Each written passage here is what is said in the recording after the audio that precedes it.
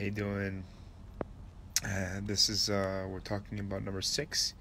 Now we're in the series of Restore My Soul. Hopefully it's going to get a little bit more specific and strong too. Hope everybody enjoys. Again, last time we were talking about on part 5, we were talking about that even the lowest people, people who feel like they're the furthest away from Hashem, they have to understand that basically when people are going from level to level, from one level to the next, you have to start. It looks like you have to start all over again, but the truth is you're just going through. You're going through the same. You're going through the obstacles that you went through before, albeit usually at a higher level. It's returning, and it could be stronger to a certain degree. Also, since you feel like you already conquered those desires and those confusions, so it feels like you fell. So one of the things we learned last time is not look down on yourself because it looked like you fell. Okay, it doesn't matter what happened, you don't look down on yourself. That's the most important thing, because appearances are deceiving. So we need to know that everybody from the greatest to the smallest, okay, literally is going through this process of going up and down, and when you go to the next level, it looks like you went down, because the beginning of the level is the schmutz, is the dirt. We're going to start talking about the dirt also.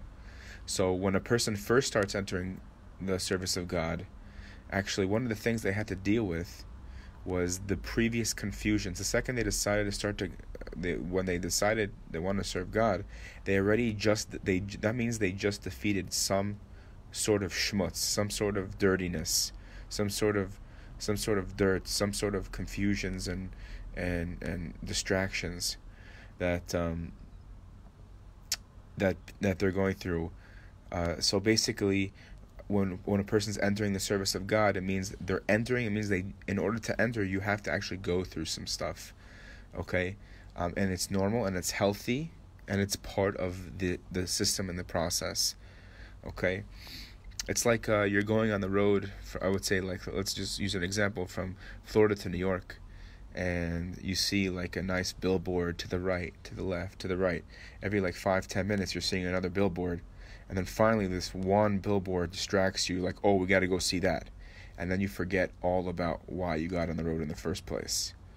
Okay, so a lot of times, a person starts serving God, and the reason that they get distracted, they fall away, and they forgot what they were doing in the first place.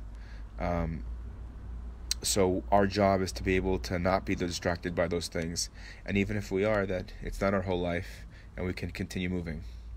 Okay, so let's start this off, part 6 right here. When a person wishes to enter into the service of God, and this applies to everyone, even someone in the lowest of levels, even someone who is literally in the earth. Person says, it's like I'm in the ground already. Their funeral already happened. They're already in the ground. They must at all times, even that person must at all times advance and rise from level to level, from one thing to the next. Now, every time a person is about to move from one level to the next, each in his own way, his or her own way, the person has to encounter the full force of all of the negative forces all over again, all of the impure forces, the negative forces, again, the confusions, the setbacks, the negative thinking.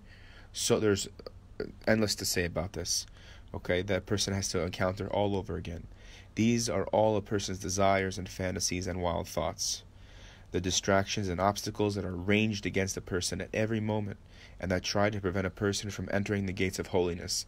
And this is coming from the side of the Yetzer Hara, of the evil inclination, which tries to create a picture in our head and paint the picture in a way that makes it look very unfavorable, whether it's judging other people unfavorably, ourselves unfavorably, or just making reality look really like poop. and really like it sheds what do you call it? It basically it creates a bad vibe, and also sets sets the stage up for even worse things. Okay, through these confusions and all of these things, and it's supposed to be, and the reason why is because it prevents a person from entering the gates of holiness. Okay, so whoever is going to be worthy, it's not going to be somebody who's worthy. It's going to be somebody who realizes, who counts on God, who basically looks to Hashem for help, looks to God for help. That it's not about being worthy or not worthy to be holy. It's about those who actually will count on God and ask God for help. That's how you get through this. But we'll go forward. What it's saying. This often, the fact that a person has all these desires and fantasies at every new level, the beginning of every level, the person has to go through. Okay, the fact that and these things are basically standing at the entrance of the gates of holiness, and these often lead to great confusion in the minds of honest people who have truly worked hard on themselves. Okay? So the people that have truly worked hard on themselves, suddenly they find all of these old desires, the same ones that they used to have a year ago, months ago, last week or 2 weeks ago, they thought they already, conquered them. And they find these obstacles rising up against them the same way, same confusions. They start thinking that they must have fallen from their level, because before this, they remember that they had rest from all these desires and confusions, that they lay dormant. Now that they have reappeared, these people come to think they must have fallen down. But this is not a fall. What is happening is that the time has come for them to advance from one level to the next, each in everybody's own way. This is why all the desires and confusions and obstacles, all the crookedness in the heart are stirred up against the person with fresh force. Each time this happens, you must fortify yourself and refuse to lose heart. Strengthen yourself against these forces and break them anew. That's the end of that paragraph. And that was part 6. So we learned that at every new stage, every new level, we're all advancing from level to level. We're all of us, everyone is, from the smallest to the greatest. Doesn't matter who you are, okay? And we can even talk about how that process goes also, because you can say in a certain way, let's say God, what do you call it? Rav Shalom Arush writes in his Sefer Garden of Emunah, Garden of Faith.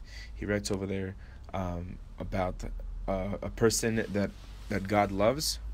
God rebukes them, and rebuke is really more of a harsh word, but God basically sends them a message. When people don't get the lighter message, so God then sends louder messages, and louder and louder and louder and louder and louder. Okay? So you could say at every moment a person is supposed to be growing. Most times people feel that they're not growing at all. Okay? And years go by, months and months go by, and people feel like they're not growing. Suddenly the person is woken up with a loud bang, right?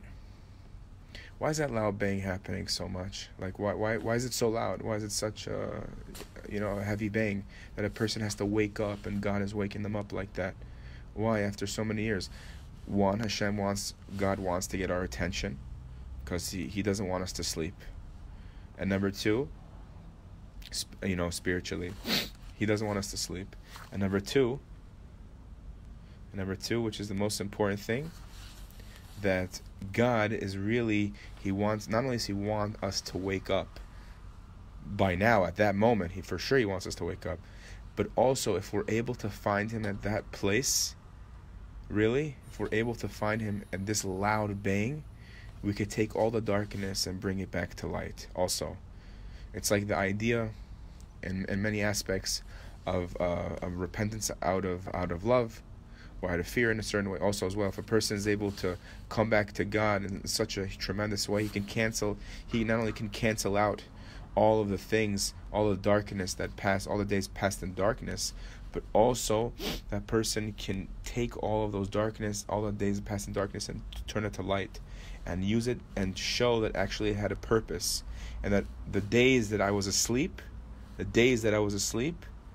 it was to remind me of what sleep was, that I've been sleeping for so long and I need to wake up, and then I already know where sleeping leads.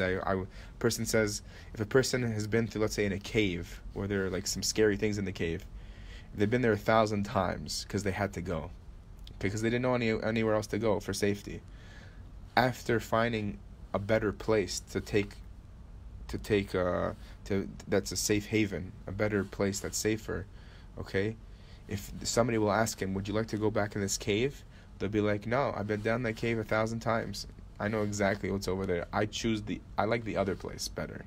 I know where that cave leads, right? The same thing here. A person who spend their days and years slumbering, sleeping, and their soul feels asleep. They don't know who they are and what they're supposed to be doing here in this world, that there is a God, or that God has a purpose and He's leading us towards ultimate goal, ultimate achievement.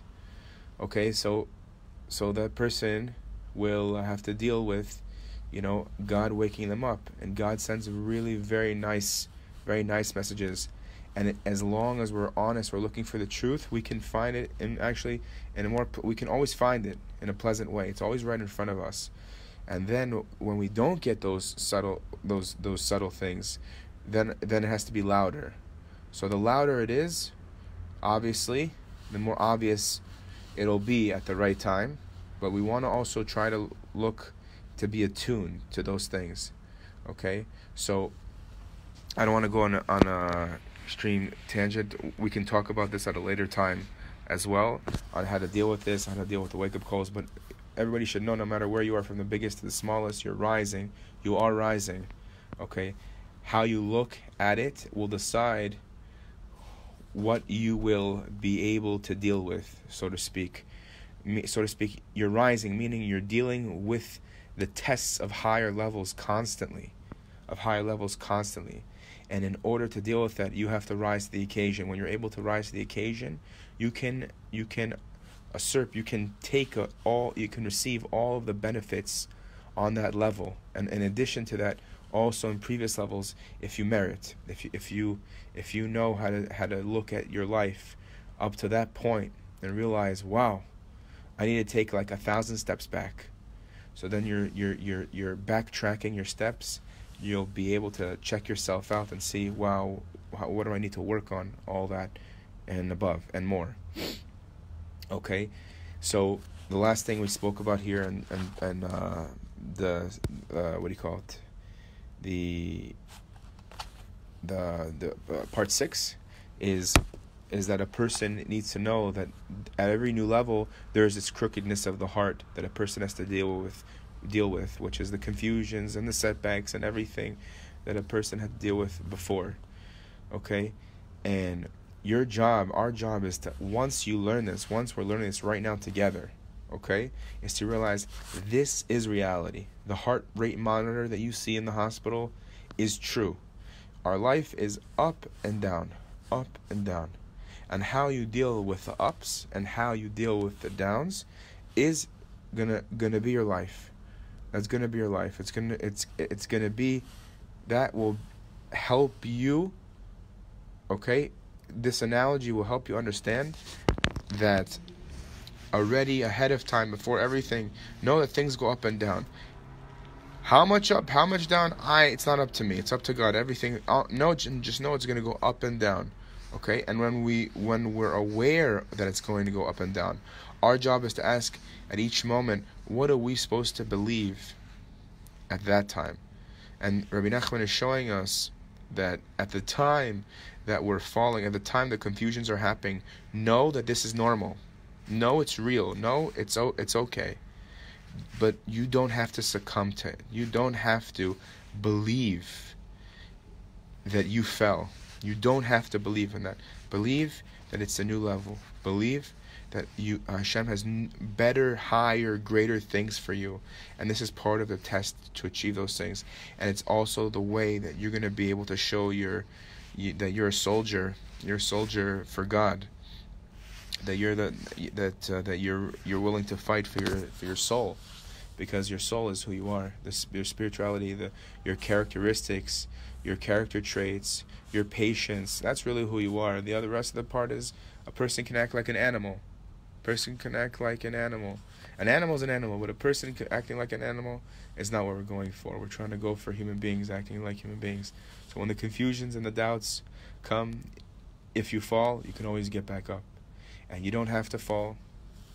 If you recognize that this is a part of your life, ups and downs. When you go to the downs, you're going to your next level. So prepare all the time. When things are good, prepare. When my rabbi said, when you have a good day, don't make it a 100% day, make it a 300% day. Because when the times are hard, so you can't always account for how much ground you're going to cover. The most important things when times are difficult is to be able to know how to look at them, what your perception is. When your perception is clear on what's going on, when you know, I'm going to go through ups and downs. Oh, I'm going through the down right now. I'm going through a new level. Don't take it seriously. Don't get sucked into it. Hashem will help you. Just ask Him for help. Remind yourself that every new level, there are new tests. You're going to the next level. Hashem will continuously help you. We will continue to discuss more on this topic. There's going to be way more stuff. It's going to be more in depth as well. And I hope everybody enjoys, and I hope everybody's enjoyed up to now as well. Okay? And I hope everybody has also a great day and a great night. See you for part 7 next time.